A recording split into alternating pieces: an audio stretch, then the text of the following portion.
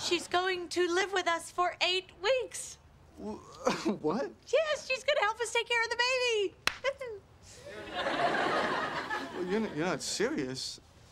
I mean, she's a very nice woman, but there's no way we can take 8 weeks of her. I mean, she'll drive us totally crazy. Myra! Hey, Rumi! It's not absolutely vital that you live with us. But Rachel needs help with the baby. I do. I really do. I don't know anything. Well, you know what? Even if she doesn't know anything, I do. I have a son.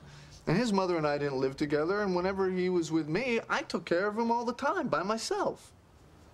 That's true. You do have another child. Yeah. With another woman.